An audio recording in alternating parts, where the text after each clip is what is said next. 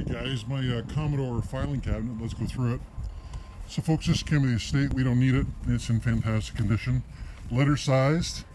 It's 15 and like a quarter wide, 16 inches deep, and it's 60 inches tall. And it's letter sized. In the central drawer, which is locking, there's some hanging file folders that have been put in that I will include with the sale. The other drawers feature what's called file compressors. The way that works is that you set your file in, move the compressor into position, and then it holds your files upright vis-a-vis pressure. It's a great cabinet.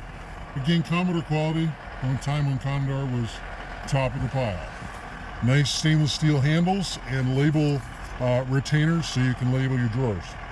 I currently do not have the key for the cabinet, but I'm going to put two prices in the ad. If you want the key, it'll be more. If you don't want the key, it'll be less. And it's important to know this cabinet will lock this drawer only. So that's an important consideration. You, however, likely, if you're on Kijiji, do not need a locking cabinet. You know, I don't know for sure, but I suspect that's the case. I've taken some photos. It'll be higher quality in this video. Make sure you study them. As far as pricing is firm.